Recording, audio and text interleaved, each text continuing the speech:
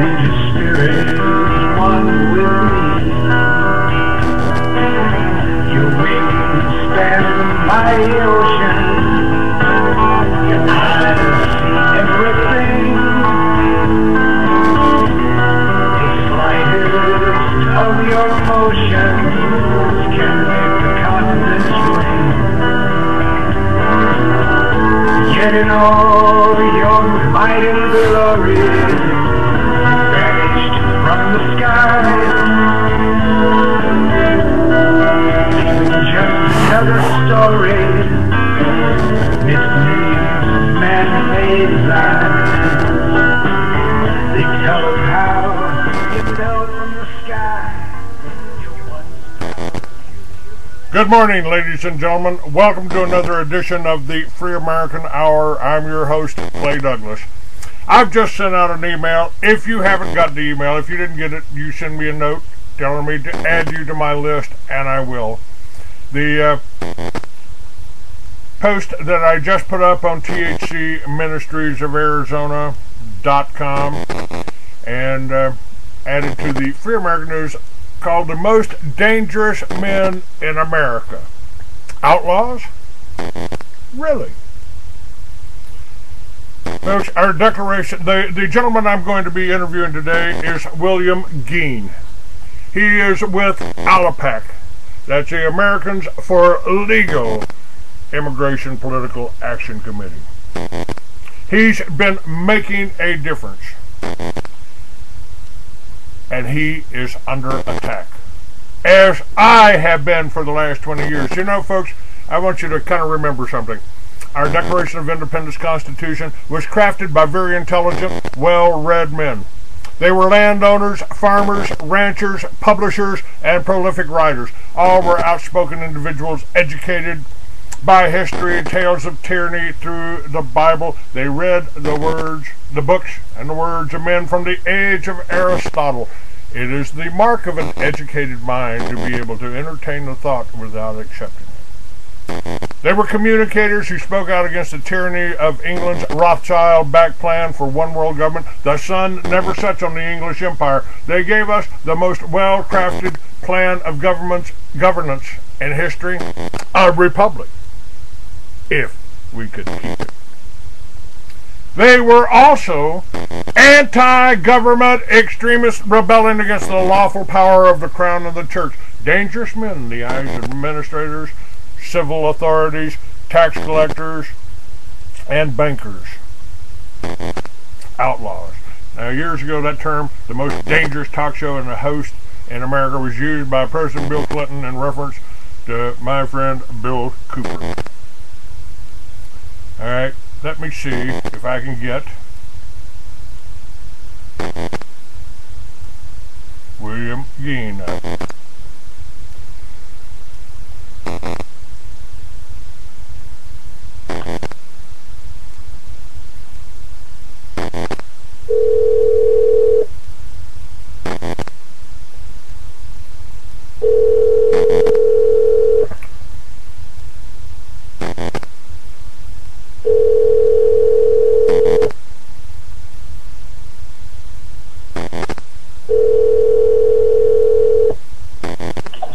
Okay, ready to roll when you are, Clay. All right, we're on and we're live. I've just kind of gave you a slight introduction.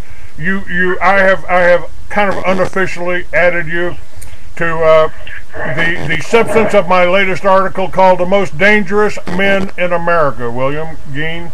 So I'm on the list, am I? I think so. According to the information I got from you, vicious illegal alien supporters have attacked the ALIPAC website 2 days in a row. It's clear they're trying to disrupt our operations at a critical time when our momentum is building rapidly in the States. And William, they've been doing that to me too. I mean, they listed me as Clay Douglas. You know, he was they listed me on the NAACP website to try to keep people from going to the tea parties, because if you go to a tea party, you must be a racist. Well, let me address that, but let me also tell your listeners that the audio quality is going to be a little different from here. You're going to hear a lot of stuff in the background because right now I am at the North Carolina General Assembly, and I am here seeing something that no one in our lifetimes have seen before. Republicans at 12 noon today are going to be sworn into control of the North Carolina House and Senate for the first time in well over 100 years since Reconstruction. Incredible. And I am here, and Tea Party groups are here, and immigration enforcement groups are here, and the North Carolina GOP Chairman Robin Hayes is speaking on the stage. I am speaking on the stage. We are here, and we are going to broadcast my speech by podcast to the nation later this afternoon, because all across America we have an opportunity to provide the kind of change that the American public really wants to see. But it's only an opportunity play, and it's only going to happen if we connect people with the lawmakers in their states, in Washington, D.C. We have to connect the people. And that's what's happening around us today. I'm waiting for the video guy, and then we're going to where the stage is going to be set up here outside the doors of the General Assembly. You know, and these people who are attacking the ALIPAC website and trying to smear my name, your name, you know, everybody's saying, I want to address that.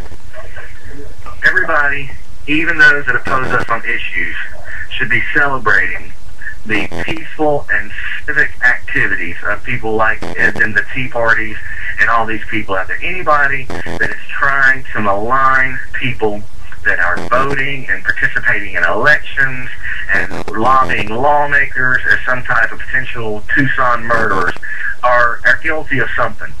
It's not a crime, definitely a moral, ethical abuse that I think we're going to have to figure out what to do about that. We all support free speech, but when you start trying to just defame Americans that are doing things the right way and associating with, you know, child killers, it's wrong. It's wrong to do, and it needs to stop. And, you know, we need to at least begin by speaking out against that at every opportunity. You know, it's the furthest thing from the truth. You know, neither I nor any of my returning guests are racist. You know, our Constitution protects all religions. So I don't care if you're Muslim, I don't care if you're Christian, I don't care if you're Jewish. You're covered under the Constitution. And I just mentioned that our founding fathers, you know, they were anti-government extremists rebelling against the power of the crown of the church, weren't they? They were dangerous men also. Well, and it's hard to deal with somebody that is being so overtly duplicitous, that is accusing people of using hateful rhetoric to try to incite people to violence, when that's exactly what the people making the accusation are doing. Okay, when the Tucson incident happened, what Homeland Security and everybody else in the game, including Sheriff Ducknick and MoveOn.org and all, everybody in the game of politics should have been A, appealing for calm, and B, focusing on the facts. That's not what happened. What happened was Department of Homeland Security's memo, or their Fusion Center memo that was released or leaked or whatever you want to call it, tried to incite people and was filled with propaganda and lies. They are trying to incite people, and God forbid that they succeed in confusing someone enough to retaliate against a conservative or somebody like Beck or Palin to create some type of tit-for-tat exchange in this country. The situation could completely spiral out of control quickly. And so we sort of did a Sarah Palin. We waited before releasing anything. We observed the facts. We waited for them to come in, and when they came in, we appealed for calm, and we appealed for everybody to focus on the facts, which is Americans in the best interest of all of us to do that. And it's just a shame that people with, you know, big titles inside our own government seem to be, you know, trying to agitate people with false, you know, defamatory stuff. And I want to thank Sarah Palin for introducing me further to the term blood libel, because it's a very appropriate term to use when you try to accuse people of being hateful, mean, and racist and associated with shooters because of their politics, because of what they vote for or what they lobby for. You're really approaching the boundaries of trying to stir people up to violence against them, and that's inappropriate. And that's what the other side's doing. And, you know, Clay, people are already, you know, I'm always going to call on that. I'm always going to point that out to people when they do it. William, within 1 hour of the event, the ABC News was calling me on the telephone. Do you know this guy? Do you know this guy? No, I don't know. I never heard the name before you. I just heard, you know, on the news about the congresswoman. Why would you be calling me? And then, of course, Dupnick's thing came out, trying to point the finger at talk show hosts just like me. Well, and they're just trying to get you into the article, Clay. That's not, you know. Clay Douglas said he didn't know the shooter. Wink, wink. You know, there's your name in the Tucson story. You didn't have to have anything to do with it. You didn't have to say anything hateful in your life. They're just going to stick you in there. And listen, when it comes to anybody in the country being responsible for deaths and injuries or mass murder, the number one political culprits for that in the country are the people that are supporting illegal immigration and thwarting the enforcement of our existing laws, which would protect American property, jobs, classroom seats, and lives. That's the only, you know, real tragedy here.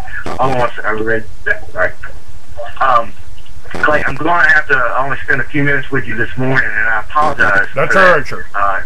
You know, I always try to be available for your show as much as possible. It's just today, with it being a historic day and me going on stage here in about an hour, you know, things are a little bit crazy. But you know, that's no problem, William. Please send me a copy of your speech, and I will put that up with this radio show and on my website. Well, I'm going on stage in an hour. I guess I better write it pretty soon then, huh? I guess so. William Gheen, thank you. And let me tell you how much I personally appreciate the kind of work that you're doing. I mean, you are giving out the right kind of message. We're not racist. We're not, you know, if I couldn't get a job down in Acapulco, I'd be walking up here with those folks to try to be able to feed my family. And well, Clay, I appreciate you and your listeners and those people out there that are trying to get people informed with the facts about what's happening and trying to get people engaged in the political process, people of all parties, walks of life, all races, that care about being an American. I appreciate your work on that, and I hope to rejoin you again sometime soon. All right, sir, and the links to this show are up on the site. You might let your listeners know about shows like this. I'd appreciate it, sir. Thank you very much. Will do. Take care, Clay. Bye. All right, that was William Gheen speaking, and might as well take this opportunity. First of all, let me do this. Let me do this.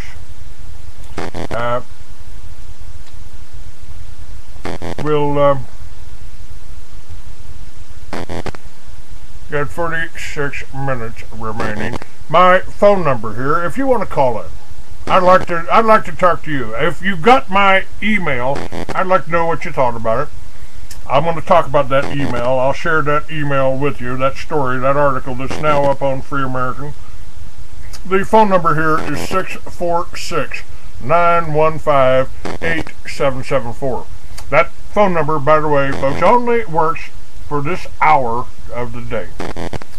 My other numbers, if you want to call here, if you want to make a donation, if you want to order some books, if you want to do something, that phone number is 520-413-2397 or 505-908-9498.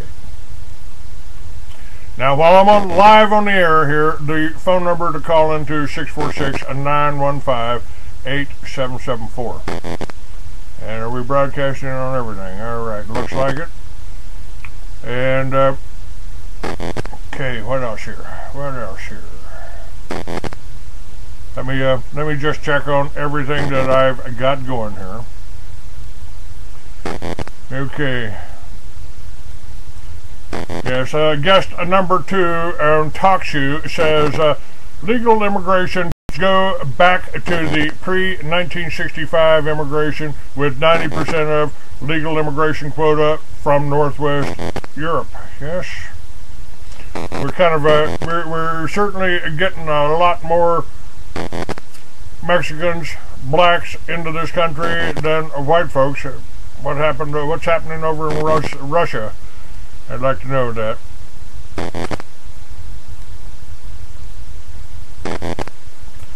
Okay, guest number 3 asks, what is wrong with being racist? If you're Caucasian, Negro, or Mongoloid, your parents were racist and chose their mate based on race. I have no problem. I am a Texan. I'm proud to be a Texan. I'm white. I'm proud to be white. My family was I was raised in a Christian household. But I don't have any hatred or animosity to anyone born under a different color or going under a different religion, because your Constitution, our Constitution, folks, our Constitution gives you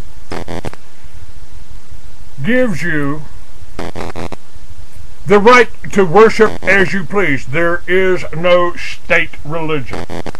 So to attack somebody because they're of another religion, because they're a different color than you, I think is flat wrong. Just flat wrong. And guest number 3, you want to know why Clay Douglas only has about half a dozen people who listen to his podcast? Well, I've got a few more than that, sir. And because all you ignorant pricks do is try to attack me on this chat room, you can kiss my ass. I don't care about you. You don't bother me. You know, there are people, there are hundreds or thousands of people downloading my shows. I check them.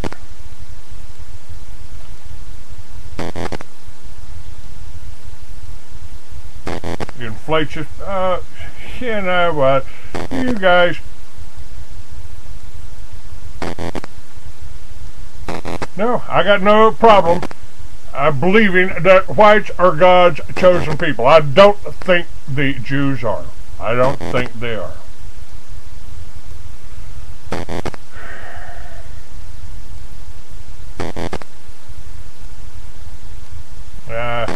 You people are so ignorant.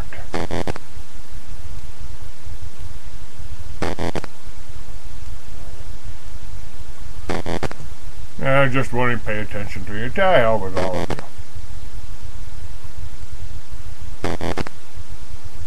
Talk among yourselves. Ignorant. I got no, you know, sorry, not going to be racist. Not going to suck me into that Talmudic Christian identity crap. You know, yeah, I don't have any problem believing that the whites walked across the Caucasus Mountains, became called Caucasian, that the Israelites walked across the Caucasus Mountains. I got no problem believing that. That doesn't mean just because you're white, you got the opportunity or the right to be ignorant, to be murderous, to kill other people. No. You know, you belong in the days of Custer. To hell with you all. Okay. What's this? I don't know what it is. Okay. Hey, did I lose my chat here? Yes, I lost my chat.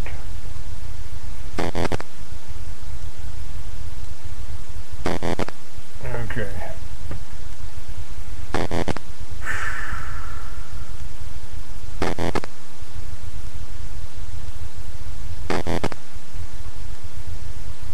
Okay.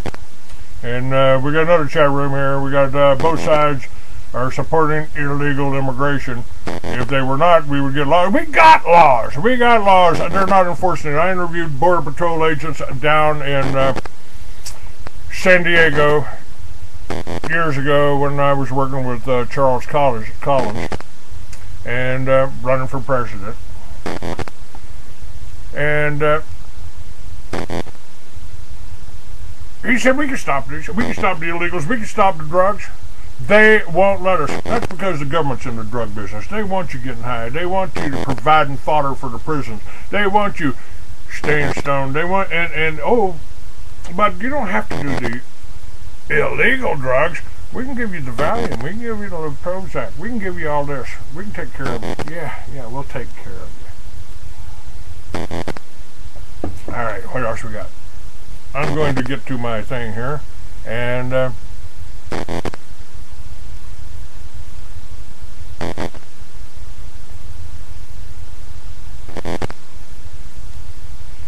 hello, caller from 907 area code. Hello, Clint. It's Tim. Hello, Tim. First time caller. I'm Papa Bear 1 on your show here. Papa Bear? How's everything going? Well, pretty good. Pretty good. I missed the beginning of your show, so I just started listening. I didn't know how long I got into. I assume you guys were talking about the illegal immigration. Yeah, it's in North Carolina. In North Carolina. Okay, hang on just a second here. Let me see. I got another call coming in. Let me bring them up on the conference.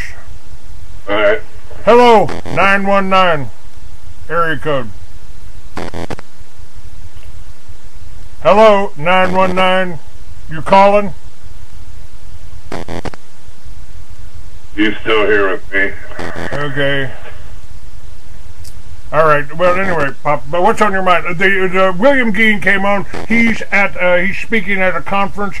The Republicans have taken over North Carolina, and Tea Parties are there. The ALIPAC supporters are there, and he's going to be talking about the illegal situation there in North Carolina, and that'll be posted later. Okay. I'm up here in Alaska, and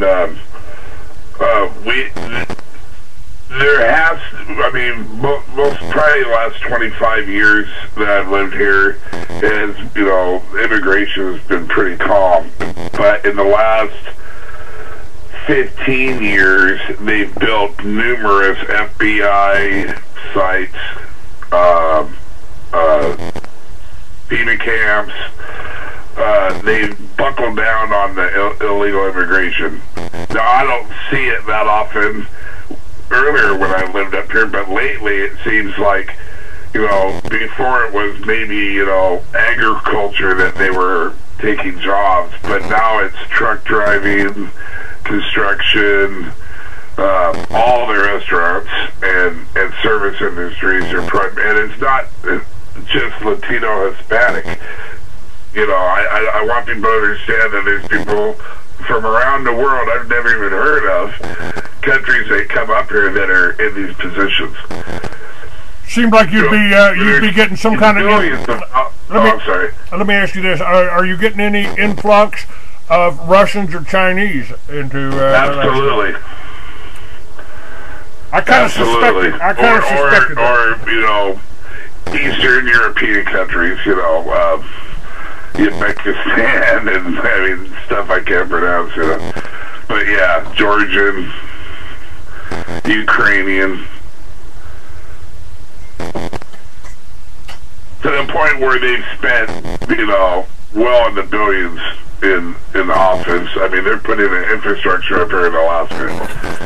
Are they setting up FEMA camps up there? Is there Homeland Security bases there, FEMA camps? Absolutely. In fact, they were using Homeland Security. I don't know why, but they were using them. They pulled them over. They were parked in my front yard. They pulled this guy over who apparently was in a gang. So they were using Homeland Security to do traffic stops with, gang bangers and, which I found odd. Something that the cops would do or the drug unit would do. They had Homeland Security. Now, what about any of these FEMA camps that I just had William Gheen's? I just had William Lewis's wife on my show the other day, Debbie Lewis, and they've got their films out about the FEMA camps, and I've heard rumors that there was a big facility up in Alaska. Is Alaska going to become our Siberia here? It's funny you said that, I have a lot of friends in construction that built those camps. Now, I don't know what they didn't know what they were building, There is a camp in Fairbanks that's supposedly 2 million people. I don't know if they thought they were building a camp when they built it. I mean, they were building a structure, and then someone else came in afterwards and put in a fence and towers and concertina wire. You understand what I'm saying? Papa Bear, they have the towers, the guard towers. They're putting them down here in America on Walmart parking lots. Yeah, I saw that on YouTube, yeah. I saw that. I haven't seen, I look out for that stuff, But, right down the road, I live right next to Elmendorf, and, down the road is Fort Richardson, and they have a base there that holds maybe 500,000 people, which I know is a FEMA camp. It's Homeland Security trucks everywhere. It's a camp. The other one, I don't know. I don't live in Fairbanks, so I can't tell. And a lot of that stuff is, they have security now on the highways up north by Wainwright and those Eielson Air Force Base. And so you can't get on the road that takes you out to that camp. It's not like right off the highway like the camp at Fort Rich's on Glen Highway here in Anchorage. As far as Chinese, I heard something on Coast to Coast yesterday, or either last night or the night before, about people that had built tunnels, and that they figure there's tunnels right now underneath the Bering Straits, and they're bringing people, Chinese and Russians, into Alaska that way. I don't know about that, I know there's a lot of underground military tunnels on the base. I don't know about one underneath the Bering Sea, But I wouldn't put it past them. I mean, we're pretty capable of making whatever we want in this country. It's, well, all right, listen, I'm gonna let you go. I appreciate you listening. And, thank you. I enjoy your show, and I enjoy the doctor and everyone on there. I like getting up to listen to your show every morning. All right, sir. Thank you very much. I appreciate it. Thank you. All right, let me see what we got here. All right. Okay. Again, calling number 646-915-8774. We got talk show up too, but they got a couple of provocateurs that stay on there just to harass anybody that's trying to listen to me, anybody's trying to do the chat room. So we'll just keep them all muted so they don't interfere. And yeah, no topic, just a comedy hour. Screw you, guest number 3. You guys are such cowards. You're such dorks. You're just nothing but provocateurs. But this is what, folks, this is what has happened. This is what has happened. Now, my article up on the website, I talk about my friend Bill Cooper. He was called the most dangerous talk show host by President Bill Clinton. Bill Cooper was the author of Behold a Pale Horse. We were both on Worldwide Christian Radio via shortwave. Bill and I knew that the IRS was just a collection agency for the bankers and there was no law. I was one of the few talk show hosts that Bill liked and respected for trying to get to the truth. Bill was not an Alex Jones fan. We were communicators, writers, students of history. We met several times at his almost inaccessible home at the top of a small hill in Eager, Arizona. The last time we met there in 2001, we discussed merging my Free American magazine and his Veritas newspaper. Bill was more paranoid than usual. He had reason to believe the government was coming for him. He had sent his wife and child out of the country. 2 weeks later, he was dead. Police was posing as drunken teenagers were partying near his house when he went out armed as usual to run them off. They killed him. he was not the first, nor was he the last, or will he be the last. Gordon Call was called a tax protester and ambushed. He fought back. His son Yuri still pays for his arrogance after Gordon was killed and burned to death in the house in Arkansas.